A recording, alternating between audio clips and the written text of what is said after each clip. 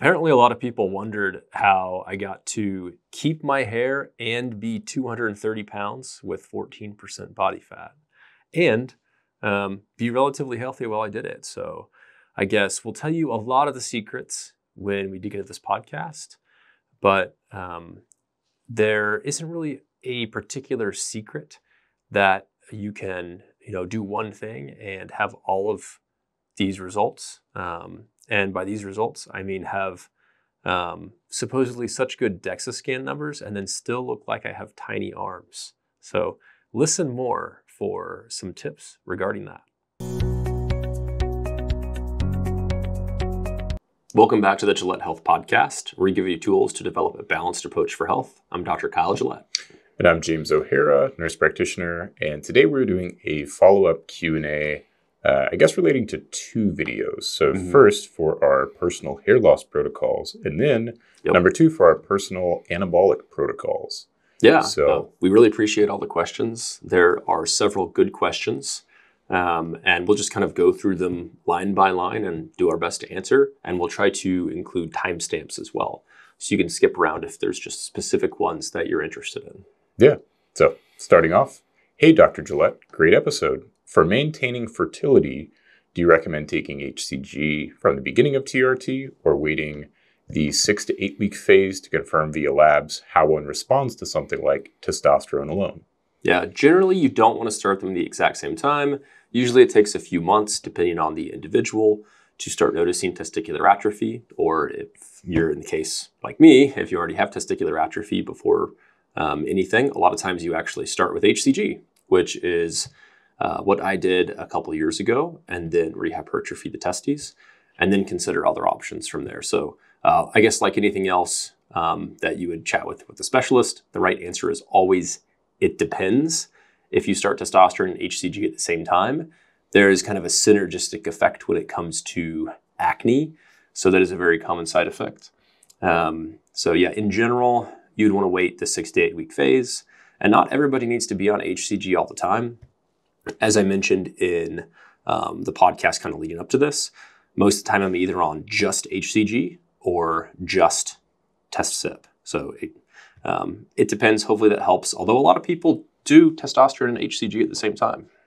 Yeah, and context is always, it depends. So if someone is planning for fertility within the next year, you may be in a position where it's best to hold off on beginning testosterone in the first place. Yep. So lots to talk about with your clinician there. Yeah, and get a sperm test before too. And bank your sperm as well, because why not? Yeah, yep. Can't hurt. Yep. Next question. What was your, and I'm not sure if they're talking about me or you, we could both answer it, I guess. Yeah. What was your optimized calculated free testosterone? Great question, because that is more accurate than the measured. Prior to starting replacement therapy, so actually prior to starting HCG, my optimized calculated free T, I'm doing all the lifestyle management and taking my testosterone vitamin, because there's no such thing as a testosterone booster. I was taking my testosterone vitamin. I think it was something like 4 capsules of, I don't even know if we had Sigma back then. Anyway, it was something similar. And I think it was around 5 nanograms per deciliter. But my calculated free DHT, I wish I had checked a free DHT. I checked a free estradiol, was probably something like 6 or 7. And I think it was still pretty high even on finasteride, because I was on finasteride before I was on HCG. I think finasteride was the first medication that I took. For boosting or maybe your it was T. ezetimibe. Actually, finasteride probably did boost your T slightly. Yeah, if I was not on finasteride, my free T may have been, or I think I got it up to 7. It may have been 5 if I was not on finasteride. Yeah, and I How guess about you? My optimized, my peak free testosterone, assuming a couple of things here. So if we go back over a decade, that makes me feel like I'm old. You are like 50 or 60, I think. I act like it. But if I go back to high school, I actually had some testosterone levels checked because I had broken a lot of bones growing up. And there was a question about bone density being an issue. Smart guy. It was partially myself, and then partially the doctor agreeing to check it. So a lot of places you would just be told, no, we're not going to check that. But I guess this is going back, there was a little bit of rapport between myself and my primary care provider. Wow. It was a younger guy that as a was young kind male, of known in the community and agreed to check a total testosterone level. No SHBG, no free T. I don't think I had gonadotropins because there wasn't really a need to do that. It was just kind of starting with, hey, what's the testosterone? And that level came back at 420 something. And assuming my SHBG has been similar, that probably puts my free testosterone between 10 and 11 nanograms per deciliter. So nothing necessarily wrong with that testosterone level. Prior to starting replacement therapy, my free testosterone level would have been closer to between 5 and 6 nanogram per deciliter. My total was between 230 and 250, 2 separate times. Now, this was with a caveat while I was working night shift. One of those was a morning reading after a night sleep where I was actually sleeping at night on a day off.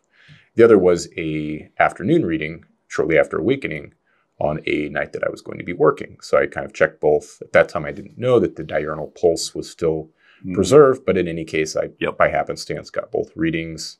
So assuming my SHBG was between 20 and 30, like it normally sits, that would put my free T between 5 and 6. Yeah, and perhaps you did. I mean, in hindsight, that seems like a pretty good call. You haven't had any broken bone since.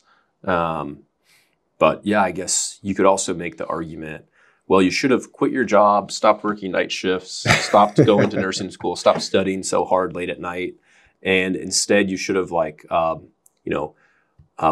and done 3 hours of meditation and mindfulness for, dopaminergic tone and improved your sleep.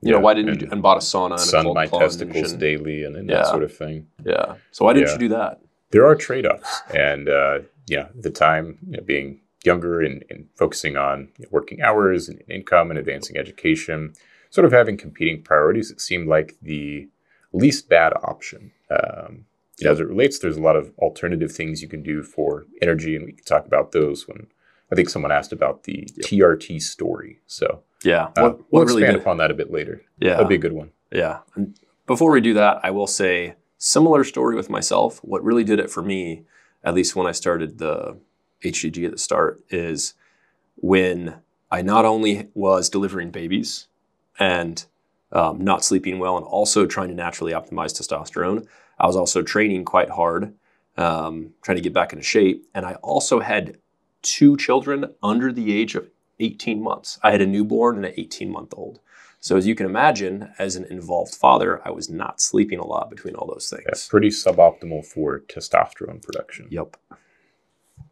Next is, I've heard you mention a few times about L-Carnitine raising TMAO.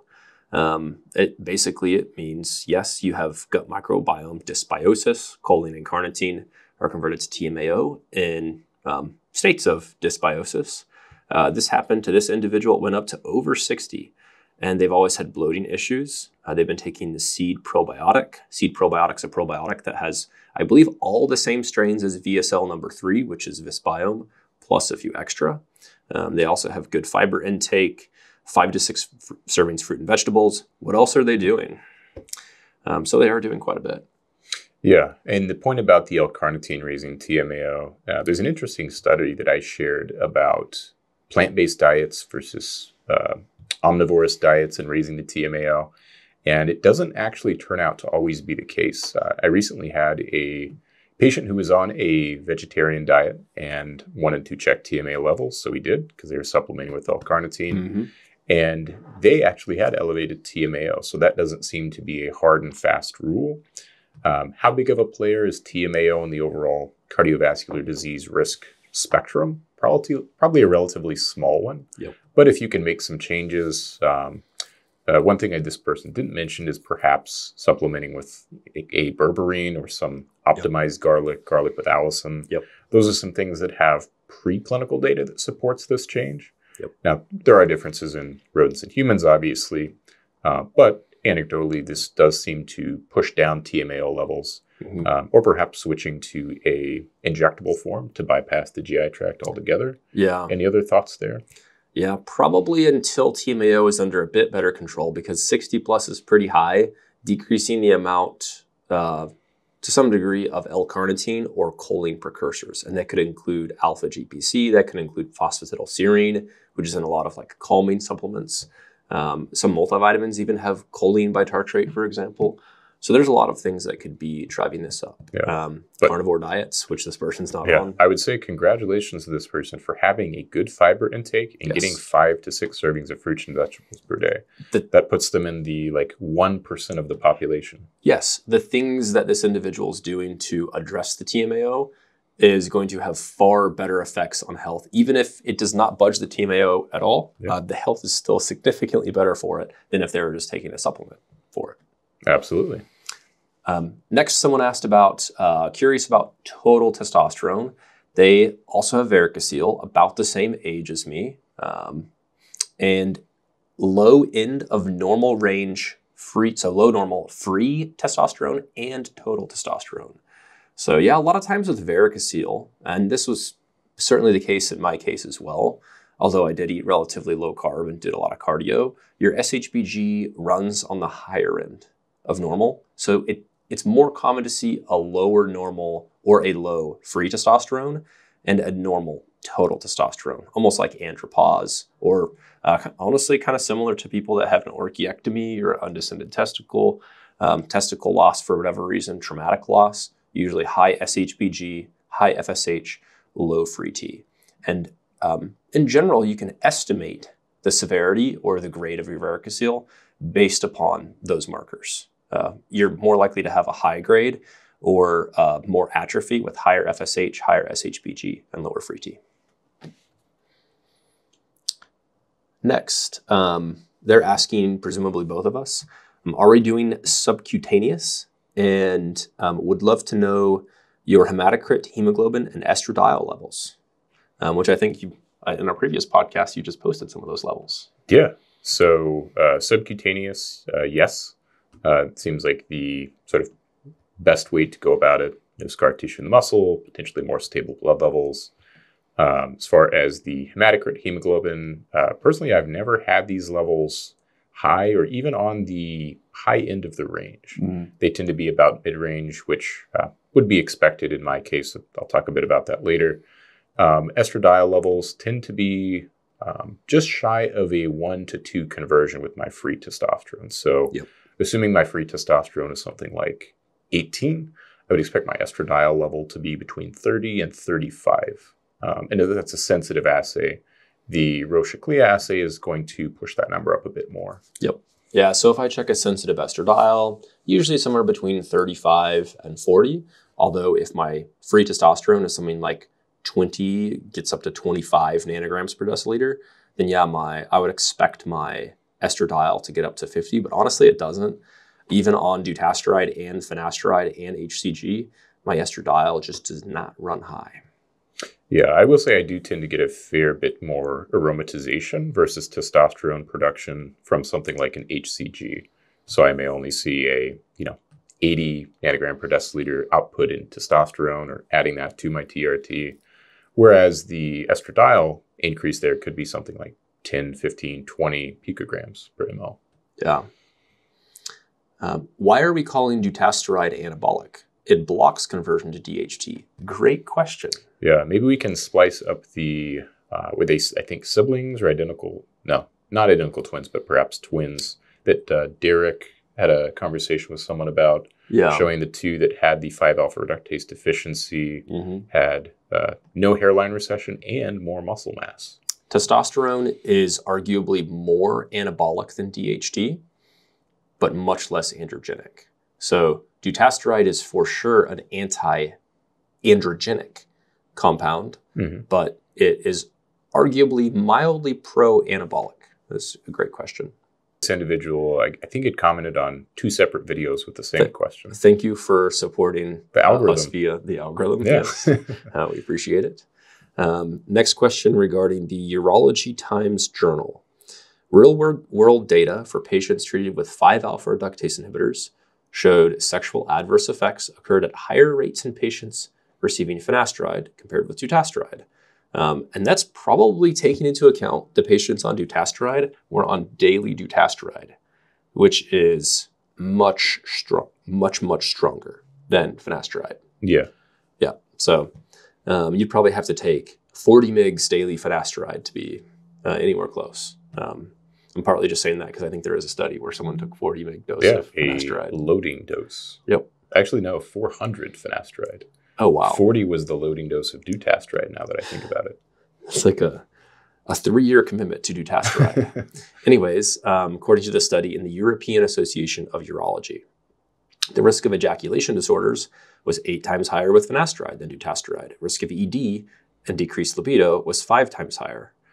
Clinicians should consider these data when prescribing 5-alpha-reductase inhibitors, said Antonio Franco from Department of Urology in Rome. Very interesting comment. We've talked about kind of like the theoretical benefits of Dutasteride for many hours in this podcast, but this, I guess, should not be particularly surprising. Yeah, thank you for sharing it. I think I've seen this one, 2021. Mm-hmm. And it's mixed. Some will say that there's a similar rate of adverse events. Some will say, like this one, that it seems to be a lower risk of adverse events, specifically sexual function with Dutasteride. And I think that there's an article specifically discussing post-finasteride syndrome, and that this has not been documented in Dutasteride.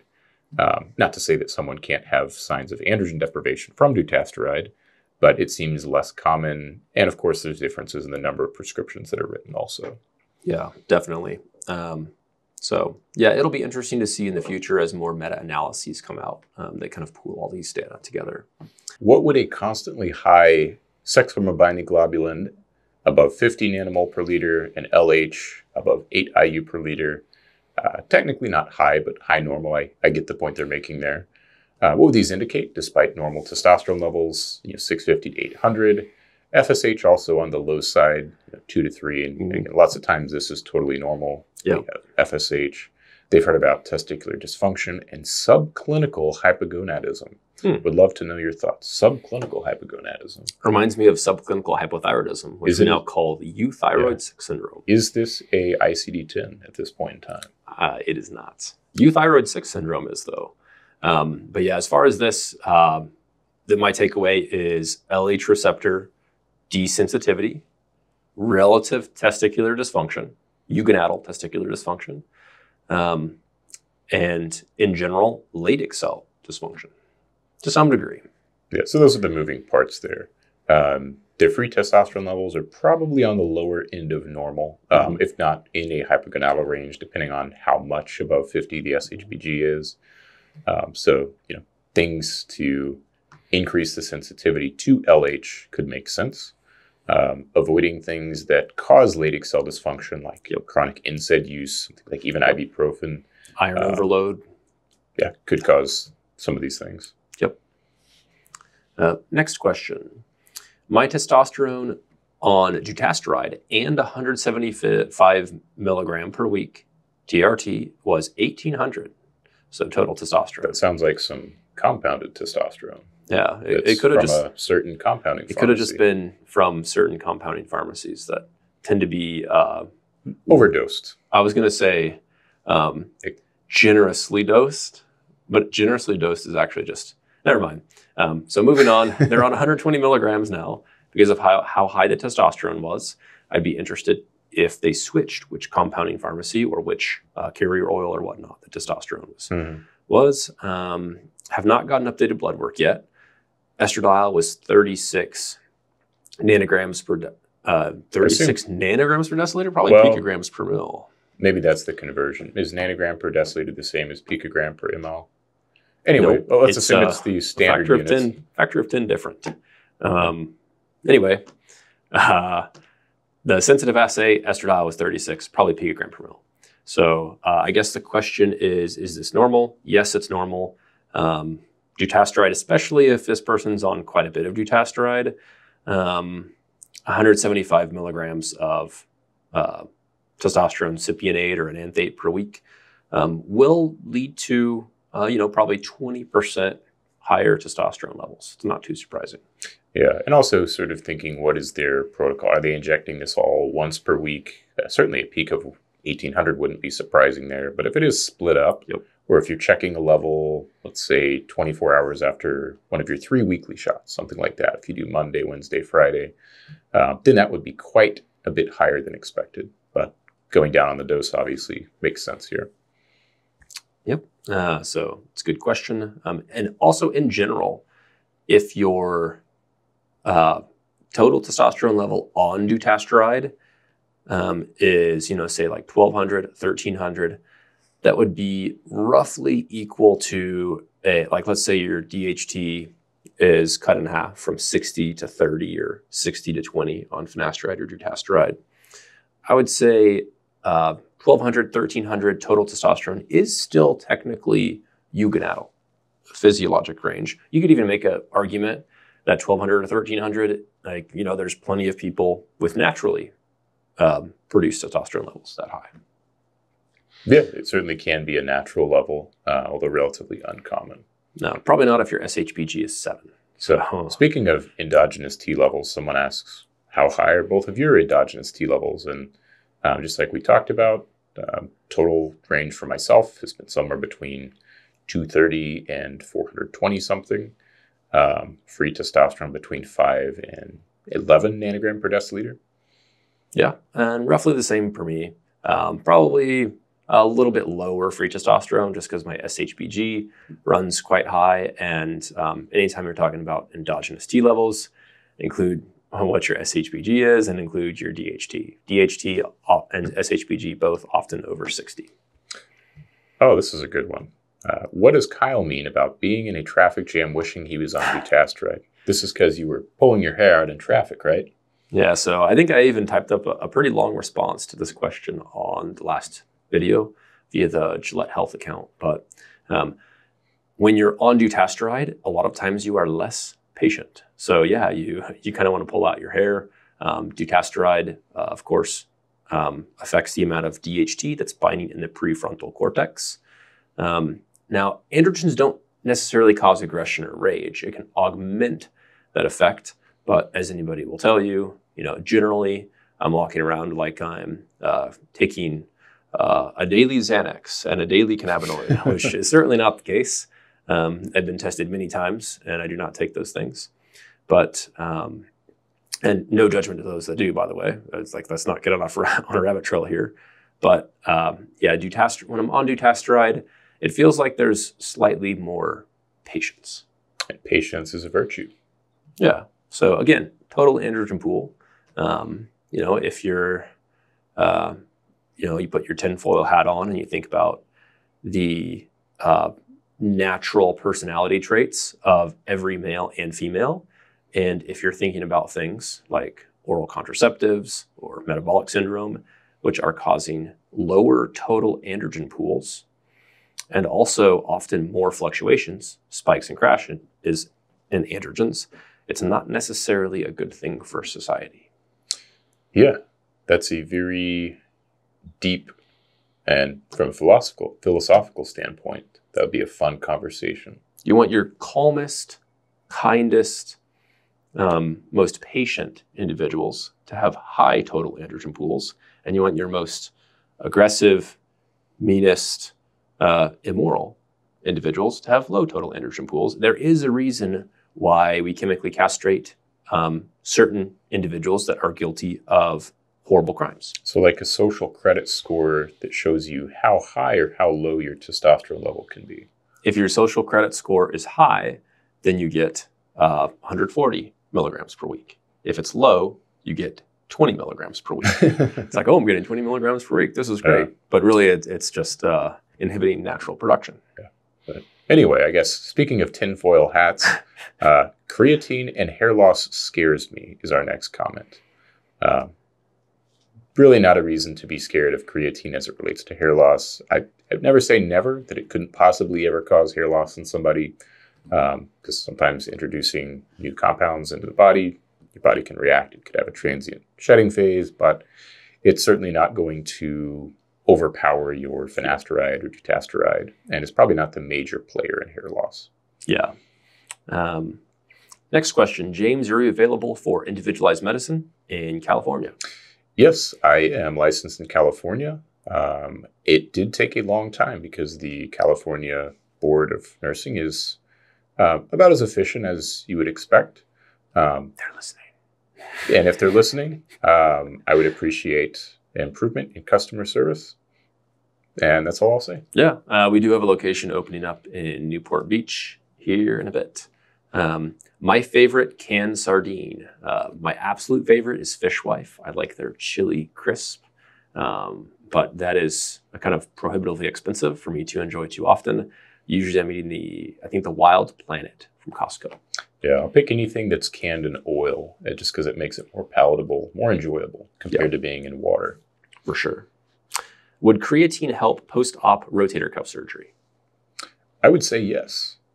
I would say that your ability to exercise, whether it's physical therapy, hopefully not CrossFit if you're post-rotator cuff surgery right away anyhow. Not going to hurt, But it's certainly going to improve your recovery from those PT sessions and your ability to go back and do more of those PT-specific prescribed exercises. Yep. Going to help more if you have a low-protein diet. There's some supplements like Juven, which is kind of an amino acid vitamin blend that is particularly helpful in people with poor diets. Guys, fantastic video. James, hope you don't mind. What is your motivation? So you kind of talked about this already, but what is your motivation for starting TRT? You're young, although you look old. They didn't say that. You're young, probably had normal testosterone levels. Did you mainly aim for higher mental and physical energy, or do you expect longevity benefits? There are downsides, so taking such a step early in life requires higher conviction. Although they didn't say this either, arguably slightly less conviction if you have like a comfortable knowledge base about it. You guys are too smart to just be gym bros. Well, thank you. So what's your reason? Yeah, so here is, entitled this James's TRT story. So like I talked about, I was working night shift and had checked some blood levels and they were low. And 230, 250 nanogram per deciliter, somewhere in that range. And what I did, and by the way, I don't recommend this, but in the concept of transparency, I did testosterone as a test drive prior to getting a prescription for it to say, is this going to work, have the benefits that I'm looking for? Not the smartest thing to do, but when you are not blessed with a lot of resources at the time and trying to make things work and figure out, is this going to be a good investment? That was a choice that I chose to make. But then, after I realized, hey, I am getting some benefits in terms of exercise recovery, there was certainly a component of that, but also just energy levels in general and motivation. I can't say that there was any difference in cognitive or mental function, although some people do report that. It's not something that I would say more than a quarter of people are specifically saying, hey, this got better after TRT. Certainly wasn't my case. So that's sort of my motivation behind it. So it's not 100% gym bro, not 100% for like mental performance, sort of looking at all of the potential benefits of it and then having an understanding about kind of how testosterone worked. Going back all the way to high school, I'd had levels checked at some point. I've been reading about stuff since then, was in the medical field. So made it a little bit lower risk because I realized, hey, this isn't permanent. People don't, just because you go on some testosterone doesn't mean you're on it forever. And certainly I have considered now that I have a little bit more of an optimized lifestyle and sleep patterns, what would my natural levels be? But I also have the knowledge of my sensitivity to androgens with my CAG repeat length of 28. That actually puts me closer to Kennedy's disease than it does to the average repeat length for a Caucasian male. So being more on the androgen insensitive side, I don't see myself probably coming off of testosterone and even having a fall of my levels into like a low normal range. Again, I don't have proof that that would be harmful for me in the long term, but I like the idea of being able to recover from exercise, keep my lean body mass, improve my bone density, and then maintain a good degree of androgen signaling, also in the context of the other goal of keeping my hair. Yeah. So I suppose that's a bit of a background there. It's a good example of individualized medicine where the patient's goals is one of the things to keep in account. It's not a cookie cutter thing where everybody under the ages of 30 gets a SERM and everybody over the ages of 30 gets whatever testosterone regimen, you happen to make the most money or get the most lunches for prescribing. So yeah, it's a good anecdote. Next question. Great podcast. Curious regarding both of our regimens. Have our dutasteride or finasteride protocols involved topical applications? Do we take tablets? Any concerns for finasteride syndrome? So historically, I have used topical dutasteride. It was sort of a blend of dutasteride and minoxidil and some tretinoin. I didn't find it to be particularly effective. I do have a little bit more aggressive androgenic alopecia. My serum DHT level was 69 when I was taking that. So it was within the normal realm of conversion between at 5 and 10%. So in my case, I don't believe it was going systemic, but in some people, we do see evidence of that. And now my regimen is entirely oral in terms of the dutasteride and the finasteride, both of which I take orally. Yeah. And as I've mentioned, with my regimen, I have not taken topicals. Not that I'm against topicals, but it's just the convenience of taking a tablet is fantastic.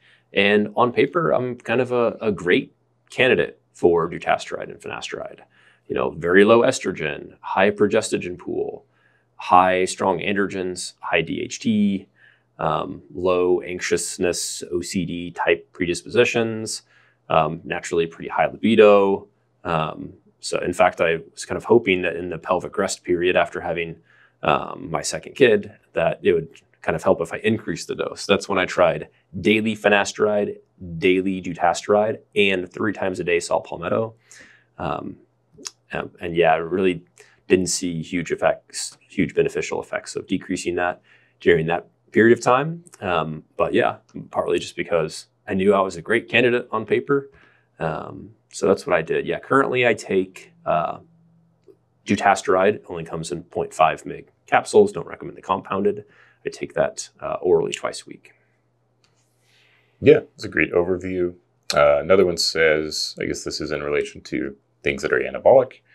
Does Turkesteron or Ecdysteroids compete or counter using Tongkat and Fadogia at the same time?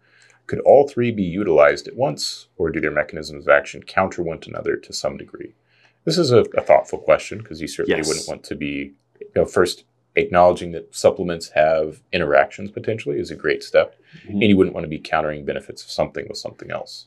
Yeah. So instead of just saying, Ecdysteroids or Tongkat or Fadogia is trash or it's amazing, everyone should take it. You should realize that supplements have pharmacokinetics and pharmacodynamics too. What is the mechanism of action? What is the effect on the body? And I would say these do potentially interact, not significantly, and the mechanisms of action do not interact. But given that Turkesteron and beta-ecdysterone, the 2 main ecdysteroids, well, first of all, if they're not bioavailable, then they're not going to be binding the beta-estradiol receptor. So then they don't have pharmacokinetics if they're not bioavailable. They still do, but you would have to inject them, which I don't recommend doing that. Don't even think about that. Forget about that. That I know of, the only complex makes these things easier to absorb. Ecdysteroids that I know of are the grillamine/intelligent ecdysteroids. So, but yeah, in general, these are really only applicable for people that have rock bottom estradiols. Mostly postmenopausal females with low estradiol, so lean, low body fat postmenopausal females, or females with breast cancer on aromatase inhibitors that have extremely low estrogen. Past that, perhaps if there's like a really lean male that has a sensitive estradiol less than like 2 or 3. So thinking of like a marathoner or an endurance athlete, that sort of phenotype. Yeah, or perhaps like a Olympic weightlifter or a power lifter that is either a postmenopausal female or a male that has relatively low free testosterone. They're cutting down to make a weight class, and they check a sensitive estradiol and it's like less than 2.5. Then yeah, they probably get some fluid retention and perhaps some anabolic benefit from those. Tongkat, Fadogia, we've done many podcasts on. And yeah, they have niche applications for natural optimization where the benefit outweighs the potential risk. But in general, I can't see any scenario where you want to utilize all three. Yeah, if you're using, let's put this directionally, if you're using Tongkat and Fadogia, the estradiol itself that goes up is probably going to be a more potent lever than using the beta ecdysteroid or Turkesteron, even if it's complex. Yep. Thoughts on compounded test cream, or presumably androgel, test gel as well? It seems that ester-free testosterone has benefits, less suppression potentially, and DHT benefits. Benefits of DHT? Yeah. I suppose if there's a reason why you're trying to dose really low, but then still, honestly, I think there's more of a DHT detriment because the 5-alpha reduction and conversion of testosterone to DHT you get via transdermal application, whether it is the patch, the cream, or gel, is supraphysiologic. So you do see more erythrocytosis and theoretically more blood clots and more left ventricular hypertrophy. So yeah, I would say that's one of the reasons why we don't prefer compounded test cream.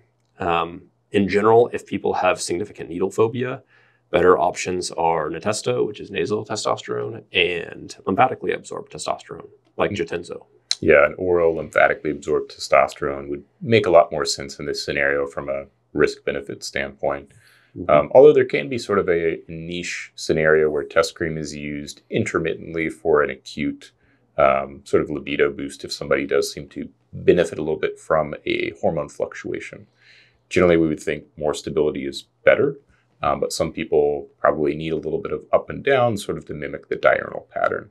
So, use a test cream once per week, maybe to help libido would be sort of the one-off scenario where I could think, okay, that might make sense in some people. Yep. Next question. This person would love to hear our thoughts on varicoceles. If 30% of men have some grade of varicocele, yet almost nobody talks about it. That's true. Most of this 30% is individuals who have relatively low grade. That's not likely to affect their, chance at fertility, but it does affect their sperm count, and it is likely to affect their testosterone to some degree.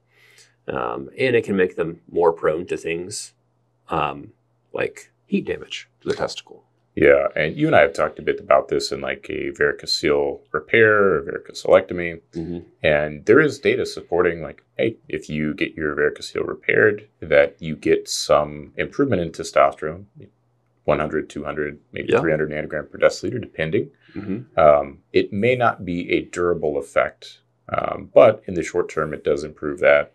If there's significant testicular pain, there can be a reason to do so. Yep. I think the reason less people talk about it is because there's not a reimbursement model where a urologist will perform this procedure and get reimbursed just because you want to take your testosterone level from 500 to 800 nanogram per deciliter. So yes, the varicocele is there. It's lowering the testosterone. It's lowering sperm count, but it's not what they would call clinically significant. So I think that's the reason that it's not more talked about. Yeah, I remember going to a urologist even within the past couple of years, and I've since found a urologist who actually we should have on the podcast, who's fantastic. But I remember going to one and saying, I've had some things done, but I'm having a lot of testicular pain, on HCG, which I do for hypertrophy. My varicocele pain's worse, my hemorrhoids are worse, my acne's worse. What about getting this ligated versus embolized, which generally an IR would embolize it. A urologist would ligate it, but it's much more expensive to embolize. And basically the only thing that was said was, well, are you infertile? Do you have kids? I was like, well, I have a couple kids. Not infertile, but I also know, ways to improve my fertility. And they were like, well, why would you want to do that? And I was like, is this person serious? Like, do they know the association about testosterone and, earlier testicular failure, earlier andropause, et cetera, even more hemosiderin deposits because you have more venous stasis. Mm-hmm. Most people just don't know this. So we will dedicate an entire podcast to this. And now that I think of it, I will ask that top-notch urologist to come on. Yeah, I think that'd be great info. So no one is talking about it, then why not us? Let's talk about it. Next, does L-Carnitine overall negatively impact hair loss? It increases androgen receptor density, but it also helps shuttle fatty acids into mitochondria, which decreases apoptosis in follicular cells, question mark. Great question. Yeah. And they answer the question too. So we agree, likely a net neutral. Yeah, we don't know. And again, we would think it probably would increase AR content in the skin as well, scalp skin, but I don't think we have any data to point to. But I don't think that there's been a marked association of people taking L-Carnitine supplements or injecting L-Carnitine and having hair loss follow. So it probably is a net neutral, which theoretically makes sense. Yep. Next question. Hi, could you please talk about possibility, or presumably if they should, use a product like Gorilla Mind Sigma, which has Tongkat Ali, Fadogia agrestis, to potentially increase net androgens before and during intake of oral finasteride or dutasteride. Any dangerous or counteractions between these natural test boosters and 5-alpha-reductase inhibitors? Interesting. I know we've talked about a lot of the potential adverse effects and things to monitor for these supplements, but I don't think we've talked about the interaction between the two. Could you accompany that with the explanation of mechanism of action? Again, presumably of the proposed mechanism of action of Fadogia agrestis and Tongkat Ali. And then, and they asked, is it the increased LH that stimulates Leydig cells in the testes for Fadogia? Yes. Yeah, so you're going to see an increase in testosterone numbers just from the 5-AR inhibitor alone. The Tongkat Ali, we have more data in terms of what you could expect from that. And some people will be non-responders, but some people do get a very robust response to Tongkat Ali. The mechanism there is basically upregulating certain enzymes for steroidogenesis, and this is primarily happening in the Leydig cells, some in the adrenal cells. You're going to get a bit more of a net increase in DHEA production, and also an increase in steroids that upstream lead to the testosterone downstream produced by the Leydig cells. Yep.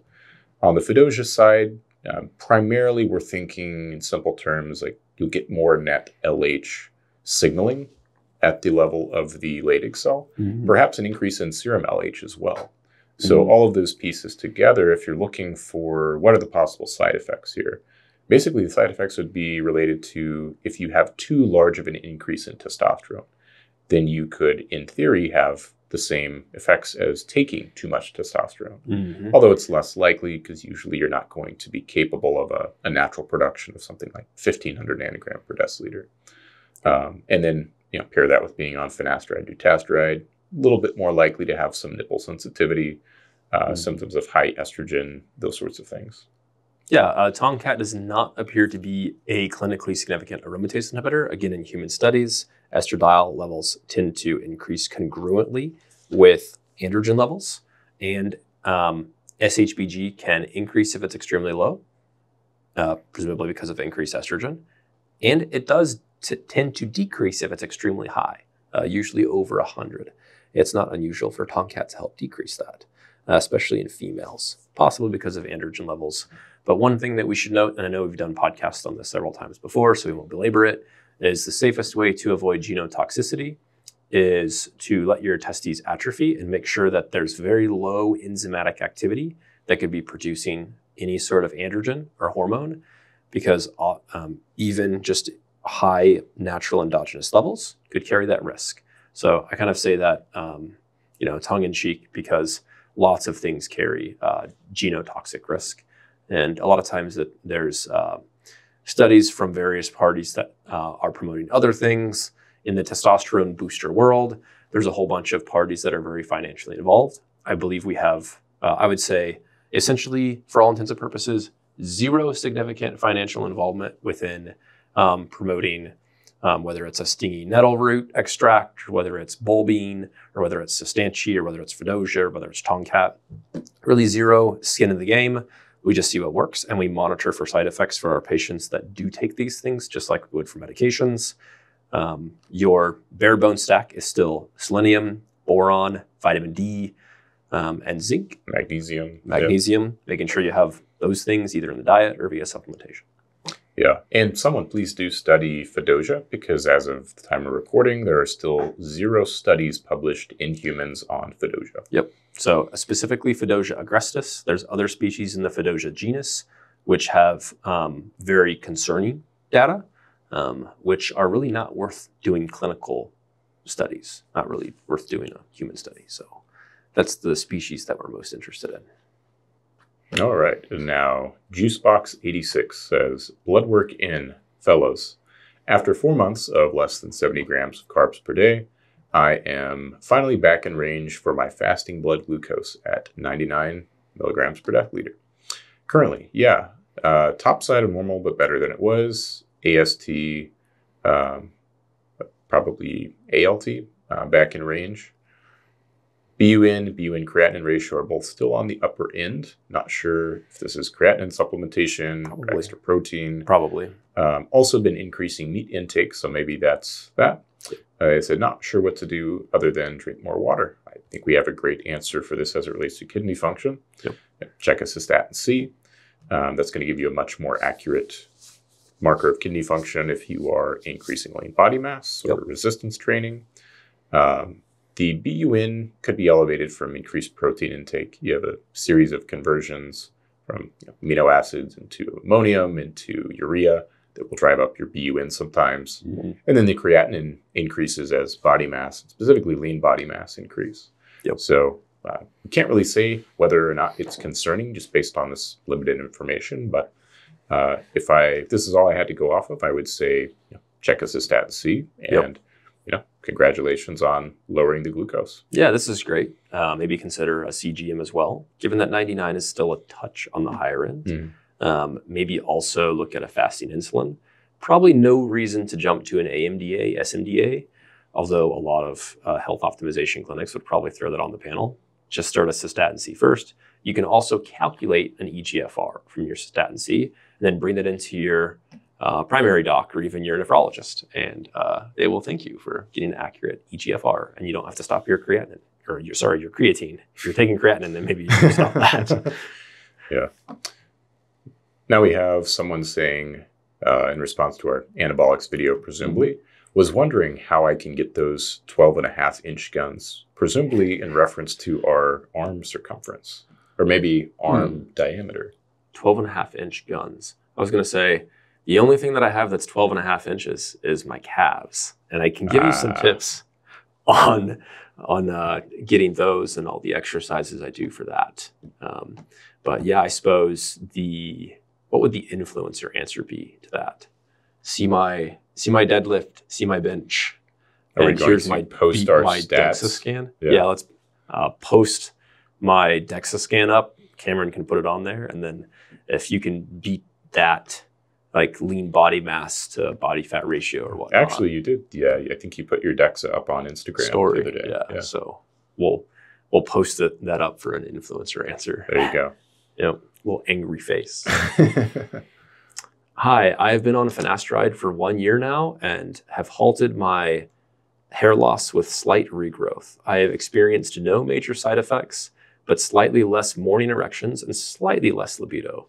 Would it be reasonable to switch from 1 milligram finasteride daily to 0.5 mg Dutasteride once a week and see how they respond? I assume they mean 0.5 Dutasteride. They actually don't specify the medication there. True. I added that part. Yeah, it's got to be that. Could even be reasonable to switch to 1/4 milligram of finasteride daily. You get about the same level of DHT suppression. But if they're looking to continue this pattern of regrowth, probably a better chance with sort of dipping their toe in the water of the Dutasteride side of things. Probably so. It is slightly tempting, as with anything else. We'd ask where the lab's at, and then where are those various markers. Progestogen pool, androgen to estrogen ratio, total estrogens, and then OCD, libido, anxiety tendencies. Yeah. And I think 0.5 milligrams every 5 days would be about on par with 1 milligram of finasteride, just based on the data that's out there. But certainly would want to start a little bit slower and then titrate up as tolerated. Next question. Can you talk about Proviron? I wonder if this is like Cameron or my brothers or someone asking these various questions about our guns and Proviron. But we love talking about any synthetic androgen. But yeah, commonly used in Europe, non-suppressive, right? And can be used to lower SHBG with no side effects. And it can lower Lp(a). It can lower total testosterone too. Oh, we're talking about advantages or the upsides of Proviron.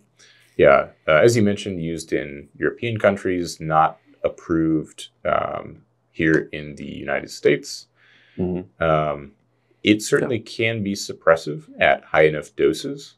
And if you're lowering your SHBG, which can lower SHBG very potently, then you are also going to burn through your total testosterone very quickly, lowering your total testosterone, even if you are not suppressed.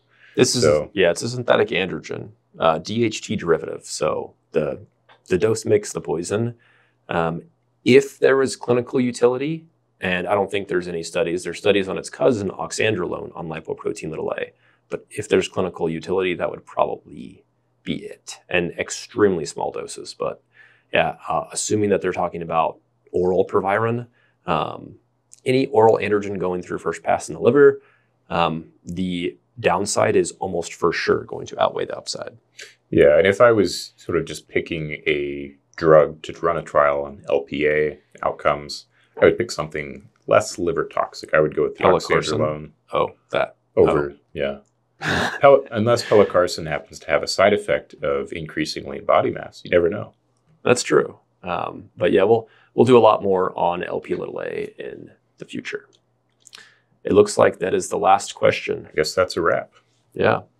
Thank you everyone for sending the questions. Keep sending more and we'll keep doing Q&A podcast. But yeah, thank you for your time and stimulating the algorithm.